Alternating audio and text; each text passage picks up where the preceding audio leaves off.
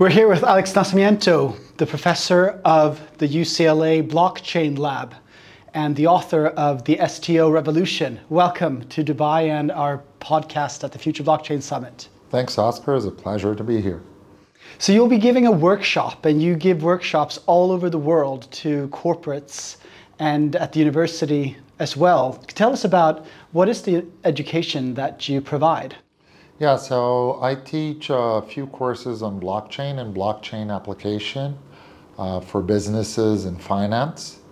The whole idea is to educate students, executives, and entrepreneurs to understand how the technology works without necessarily needing to have the technical knowledge of being a coder or a developer, right?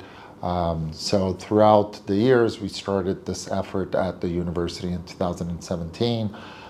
We gave corporate education to a number of companies, including the China Everbright Bank and other financial institutions in the US, FICO, which does credit scoring for American citizens, so forth and so on. And the whole idea is not only to educate students at the university, we also have an open course online for anyone that's looking to get more education on that. They can go UCLA Blockchain, it will show up, it's open to anyone. But we're also looking to bring it here to Dubai so that we can share the knowledge with the local community of people interested in this space. It's really cool. So UCLA will be offering courses here in Dubai? That's the plan? Well, actually, UCLA wouldn't be offering courses here. UCLA offers them online, which is open to any Dubai citizen or actually anyone around the world can go online and sign up for the UCLA course. We will be in a private effort doing workshops here at your event to educate the community here of lawyers, service providers, accountants, and executives in general that want to learn more about Web3 and how this is going to disrupt their business or industry. So 2017, that was very early to be doing education at an academic level on blockchain, and now a lot of universities are offering such courses. How is your course different, and how has it evolved over the years? Yeah, so we went through all the different cycles that the industry went through since 2017. To a certain point, right at the beginning, we even covered ICOs before they became deemed to be unregulated securities offering. But as the SEC stepped in the United States and started regulating the industry, we took a very strong focus in showing how regulatory frameworks make blockchain technology and other Web3 technologies compliant with local jurisdiction. And that's another area that I think it's very important here in Dubai, right? Dubai is going to become one of the greatest hubs for Web3 technology, and the work that you guys do not only at GITEX, but also Future Blockchain Summit shows that. You're seeing a lot of inbound of foreigners, startups, investors, funds looking to have their headquarters here in Dubai, because here you have the regulatory framework, you have the economic stability and the rule of law that allows that to happen. So you have a very interesting role in being in academia and covering so many areas around the world in so many different industries. You mentioned FICO, China. What is the blockchain Web3 opportunity for corporates today? What is it that they need to know to take advantage of it? Yeah, that's a very good question. I think that over the years we have been seeing this, but we'll see it more. Less and less we'll hear the word blockchain, and more we're going to hear the blanket word Web3, right? Which is the integration of all these frontier technologies. Now, the closest thing you have to your daily routine is your phone, which operates on a 5G, depending on the region you are, maybe on a 6G, right? And if you think about that, blockchain itself, or decentralized ledger technology, is going to be the core foundation that glues all these technologies. But Web3 essentially is bolted by a couple of things. Cryptocurrencies, NFTs, metaverses or online environments, AR, VR, machine learning and AI, as well as other decentralized applications. So you're going to see these technologies converging and affecting mainly every single industry in the planet. So if you're an executive in logistics, I would certainly recommend that you take a course on blockchain and how blockchain can improve your logistics. If you are a lawyer, you should certainly know a lot about these topics and the taxonomy behind this so that you can apply the laws in your jurisdiction to the technology that's going to be implemented. So your book, The STO Revolution, I understand you will be doing a 4th edition coming out early next year. How is it going to be updated from the first release? Yeah, the first, we did 3 releases already, right? And it has been evolving because the industry evolves so fast. So we try to cover in every edition the newest things that are happening in frontier tech. In this one, we're going to cover CBDCs, which is a very hot new topic, and how central bank digital currencies are going to impact different businesses, and how you're going to be able to do Forex exchange across different CBDCs. We're also going to be covering NFTs and metaverse, among other new technologies. The idea of the book, like I mentioned, similarly to the course, is to help people that are not developers or don't have the technical expertise of software development to understand the technology. So the big thing in the last couple of weeks has been WorldCoin. How do you see that and the blockchain element and the connection to digital assets and biometrics? Yeah, certainly today we have a pending issue in the industry, right? Which is cybersecurity. If your crypto wallet is compromised, then it's just your crypto wallet, right? Yeah. Then you lose your funds. You potentially could lose your funds, right? The other side of your wallet being not attached to your ID, which happens in your bank account, right? If there is a suspicious transaction in your bank account has all your documentations attached to it. Today we don't have this in crypto, right? You do have some form of KYC and AML attached to a wallet, but that isn't necessarily bulletproof. And I'll give you an example. You could buy KYC and AML information online fraudulently, right? Pass KYC and AML tests in any centralized exchange and attach a different wallet to that user profile. But now if you have biometrics attached to your wallet, then that becomes significantly a much more bulletproof system of not only maintaining your assets, your digital assets secure, but understanding that you're the person responsible for the transactions in that wallet. But if you take it one step further, great that you've got biometrics securing your wallet, but if your biometrics get hacked, then everything tied to that biometric ID is jeopardized. And compare that to when you have a bank account. The bank account is responsible for your funds and they're insured by the government typically. Isn't it opening up quite a risk for individuals to at all be placing their biometrics on the blockchain?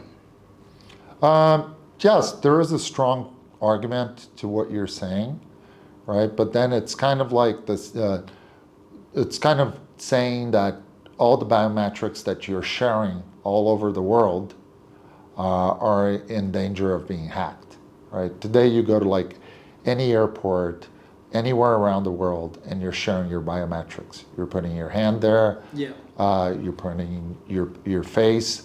It was actually interesting because I came to Dubai this time to visit you guys. Thanks for welcoming me. Thank you. And I was surprised because at the gate there, they said, have you been to Dubai in the past 10 years? And I said, yes, I've been here like maybe 18 months ago. And then I showed my passport, and I didn't even show my passport. It recognized my face, had my full name, my US citizenship, and it'll allow me to enter. Yeah, it's amazing. It's astonishing that how advanced it is. Right? I didn't even need to pick my passport from my pocket. Yeah, but then your biometrics is tied and verified by you as a person. But if you're verifying yourself remotely and it's possible to hack the biometrics, I don't necessarily like the idea that someone can steal my biometrics and then use it, or tie my biometrics to other wallets and so forth. Especially if there is no recourse. Like what is working well with the banking system nonetheless is that there is accountability if funds are misappropriated. Yeah, that is a good point. There are projects that are working on that. Jumio is one that it's working on that. Jumio. I was just talking to a exchange this morning, and they were telling me that they're using Jumio, which does the verification that you are alive, that biometric isn't like a steady biometric that was bought over the internet, right? Mm-hmm. So when you take your picture with your ID next to you, Jumio does the recognition if you're alive. Interesting. Interesting, right? Yeah. So you can't kill someone and just... Yeah, and just put someone standing there. Or take a picture of that person and... Yeah, that is so fascinating that we're moving towards that we're not going to need any, we're just going to we're going to be chipped, and you are your assets, essentially. Yeah, and we wrote an interesting thesis about it, and happy to share. It's like, you are already semi-chipped, right, which is your phone. Mm. How long can you be away from your phone? Yeah. And I can't get access to any bank accounts without my phone. Yeah.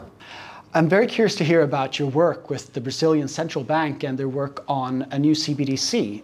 Tell us, they are using blockchain in that solution?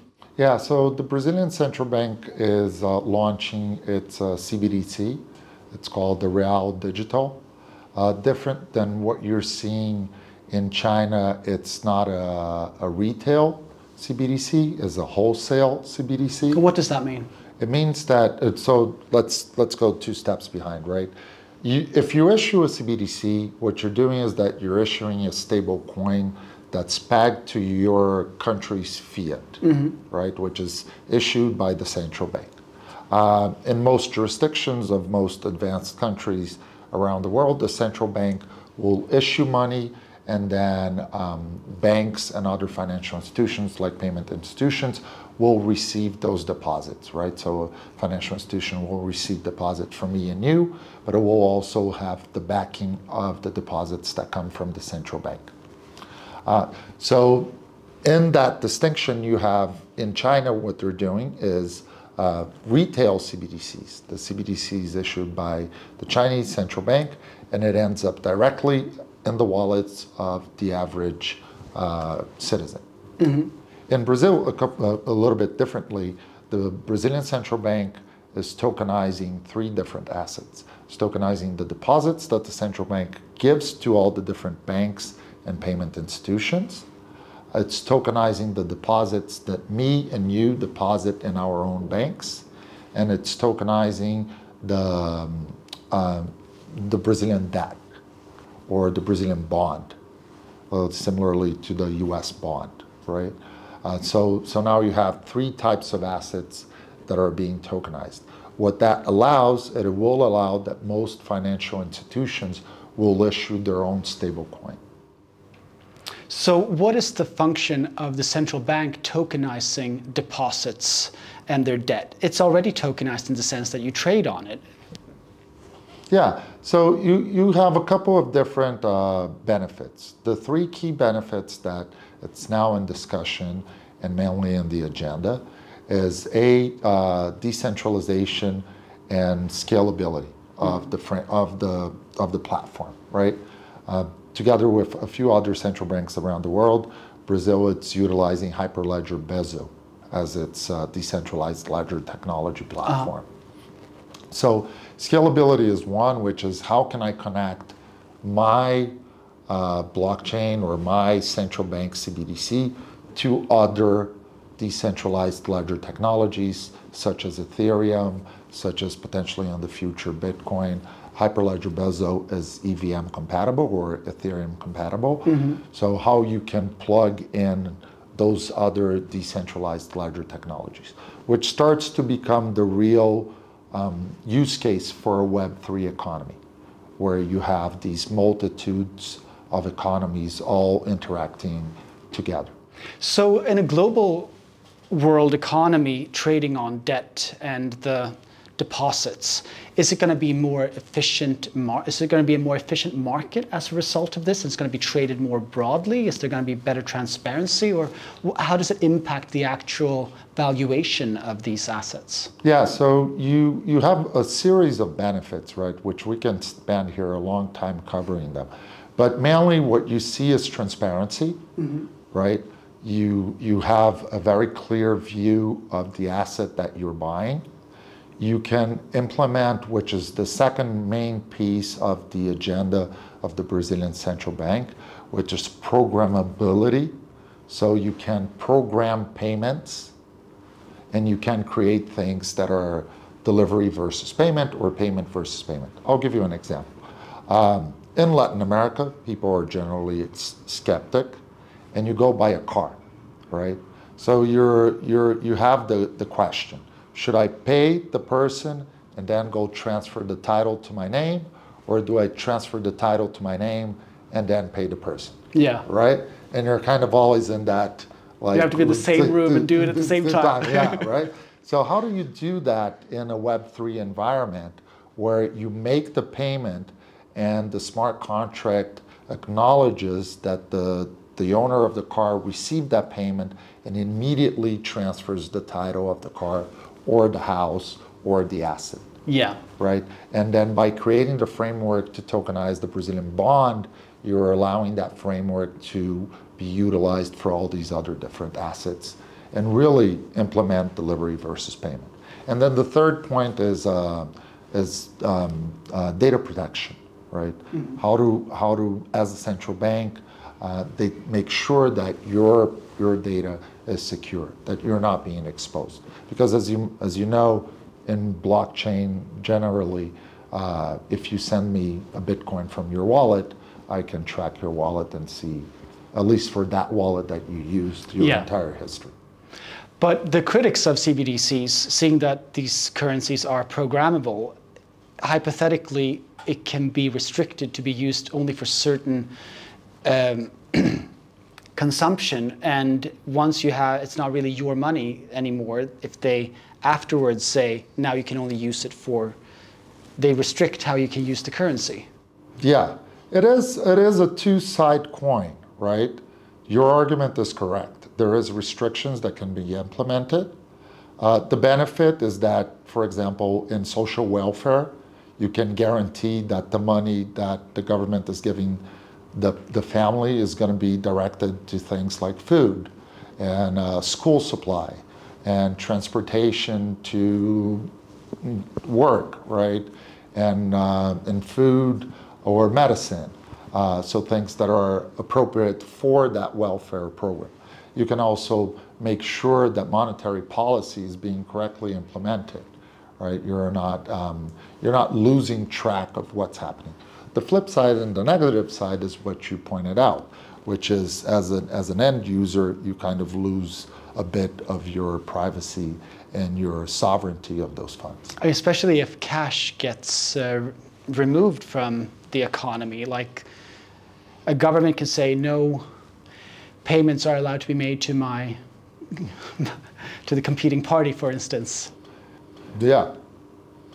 Yeah, I think then you start going into the realms of political mayhem, which I don't think that they're necessarily connected with monetary policy. The issue of this whole scale of CBDCs around the world, and I just came from Beijing to here, and I was on a panel with the executives from BIS, which is the central bank of the central banks, and they were talking about like how they're integrating this, right? So that we can have a much more fluid and efficient payment system across the world where people can come to other countries and utilize their money and really don't be restricted on where can they go and or how they can spend their money. But that's from a monetary perspective. If you take it from the risks of a central bank being nefarious and utilizing that overarching power to control in a dictatorship, then I think that that's a little bit outside the realms of monetary policy and maybe like a political issue. I guess they intersect. I mean, when you look at so much of the economy, there's so much self-destructive consumption. If you look at it, I mean, they tried to ban soft drinks in New York, and that had quite a revolt. Pushback, yeah, quite a, and now like we're looking at if you can program a currency that you can't buy unhealthy foods. I mean, in a way, I'm all for it, but. It does restrict, but talking about, before we move on from monetary policy, negative interest rates, that would really have a chance to fuel the economy suddenly if you would need to. Yeah. They're like everything, right? There are pros and cons. I believe that if you are in a free society or if you are in a developed country, you're probably not going to see those issues with CBDCs, because it's not in the interest of any government to do such, right? The interest of the central bank in most of these nations is a detached central bank from the presidential powers in place, like in the U.S. or in Brazil or in many other countries. But certainly, out of the 90% of central banks that are looking at this, you might get some bad apples among them. It's going to be interesting. I mean, it changes everything, what can be done in controlling the economy and behaviors once this is in place. Sure.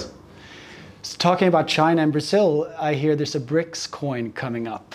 That's going to also change the world economy, I can imagine. Yeah, we're seeing a move, and that goes back to being a political move, right? Which is different than the technology. The technology is there to enable. What people do with the technology, then I think that that's a secondary discussion. But we're seeing the BRICS come together and trying in a positive effort, I believe, to move away from the sovereignty of the dollar and to create their own coin, or to create a coin that would be a second option to the dollar, right? I think that they can coexist. I don't think the dollar is going to go away. But as we're seeing more and more financial assets become available, I think you're also going to see more and more strong currencies. For those that are in supply chain, they probably heard about the One Belt, One Road initiative, which is this big blockchain that the Chinese government is promoting across, I think now over 70 countries of air, train, and sea logistics. And then they potentially could use this coin to create transactions.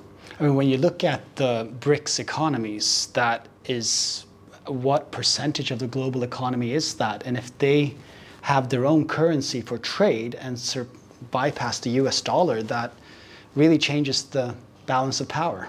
Yeah.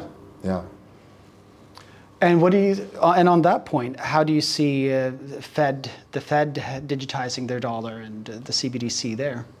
Yeah, so that's an interesting question. We had that same question in Beijing, right?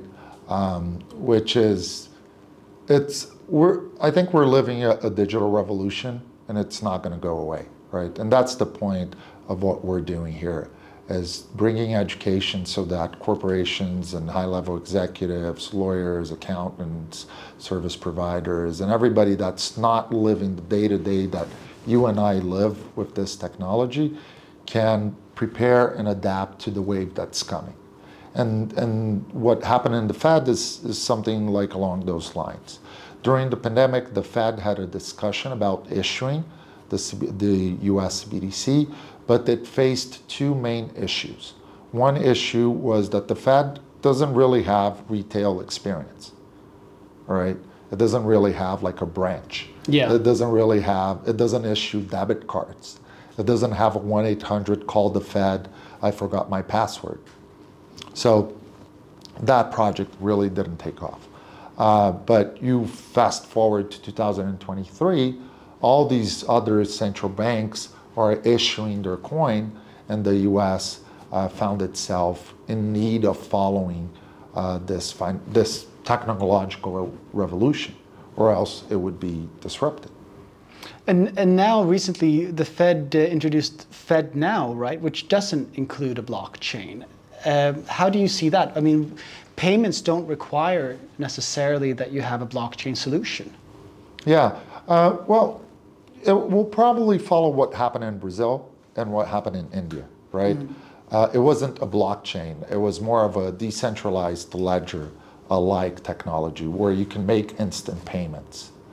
And then that would create adoption of general usage of that technology, of making instant payments between people. So that when you evolve to a CBDC, that's a natural evolution. People are already familiar with just utilizing their phone and sending and paying you immediately. So to finish off, tell us what we can expect at the workshop at the Future Blockchain Summit. Yeah, so I would like to welcome all the participants to come join us at the workshop. We're very excited about covering the latest technology that's happening in Web3, so people of different industries can understand what's happening and can have that aha moment of how is Web3 going to impact their business. But not only that, we're also covering the regulatory environment that's happening here in Dubai, right?